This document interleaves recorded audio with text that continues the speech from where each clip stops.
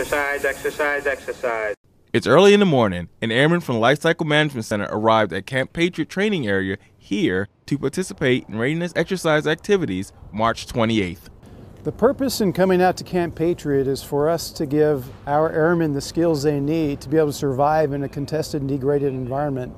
Colonel Markley, whose role was to observe and assess the training, emphasized the purpose of this kind of training. The primary purpose is to send them downrange into the AOR, to the combatant commander, with the skills they need to be able to help them fight the war.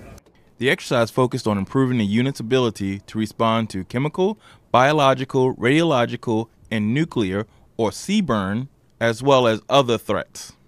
Alarm blue, Mach 0, small arms fire zone Charlie. They're going to see people try to infiltrate this mock installation that they are here to defend.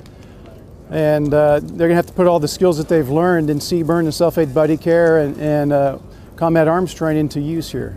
Air Force Material Command inspectors were on hand to evaluate the exercise for the readiness piece of the Unit Effectiveness Inspection, or UEI. One of the big things that we're doing today is we're actually receiving a grade. It's part of our UEI. Full results of the inspection are forthcoming. This is Rick Barry, Hanscom Air Force Base, Massachusetts.